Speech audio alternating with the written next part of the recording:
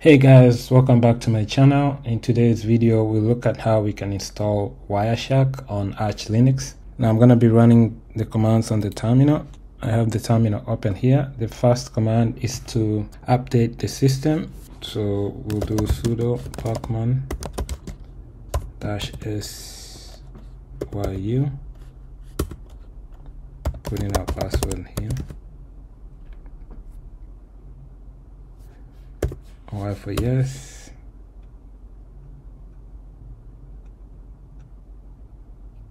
We'll move on to the next command. The next command is to install Wireshark, and the command is sudo pacman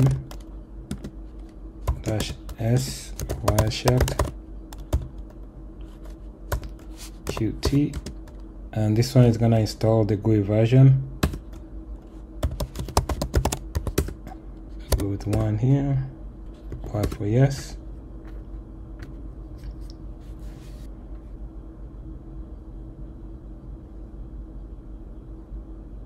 Okay, that's done. In order to run Wireshark, you need to run as a privileged user. Now that we have Wireshark installed, we can check the version. Say Wireshark version, and this is the version we have installed. So in order to run Wireshark, you can run it from the terminal, or you can find it under the applications menu. So you can search for Wireshark here, and we should be able to find it to run it. There it is. We can open it, but you'll notice that the interfaces are not showing. This is because Wireshark requires privileges in order for you to run it and capture packets. So if I go on the terminal and do sudo Wireshark, now I'm getting the interfaces, and you can see traffic here. To run Wireshark, just click on that icon, and now it's capturing packets. You can even filter. Right click on a packet and say prepare a filter, selected, and this is the filter it's going to apply. Just click on this arrow, and it's just going to show you packets with the source IP address of 172.16.1.11. There's different options for filters. I can even change this to IP address, and any packets with this IP address will show. Okay, and to end it, just click on this. You can save it. We're going to file and then save or save as. Okay, and you can just close and quit without saving. Now we can add a user to Wireshark group. This should allow the user to run Wireshark without using sudo. We can say sudo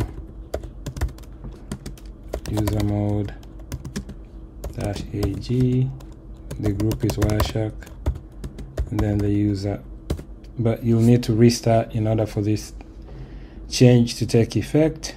Now if you wanted to enable packet capture without using Wireshark GUI, if you just want to use tshark or dumpcap, there's commands you can run here.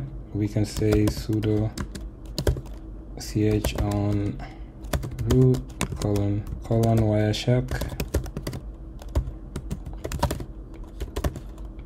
usr bin dumpcap. We can also say sudo chmod 4750 usr bin dump. And that should be it. Clear this. Now if you wanted to uninstall Wireshark, if you no longer need it, you can run sudo pacman -r Wireshark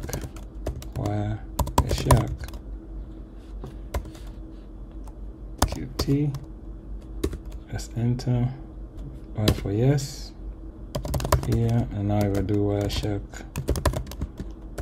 version, it's gone. Now to remove all the dependencies that are no longer needed, we can remove all the dependencies that are no longer needed using sudo pacman rsn Wireshark.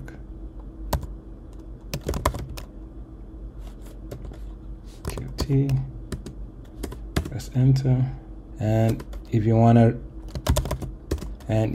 remove a user from the Wireshark group, you can say sudo gpass wd d, then the name of the user, then the name of the group Wireshark.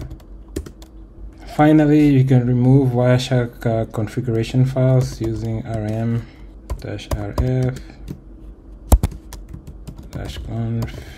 -config Wireshark, and then you can double check that Wireshark is removed. You can just do which Wireshark, and we are done. So that's all for this video. That's how you can install Wireshark on Arch Linux. So I hope this information has been helpful. I'll catch you in my next video. Thanks. Bye.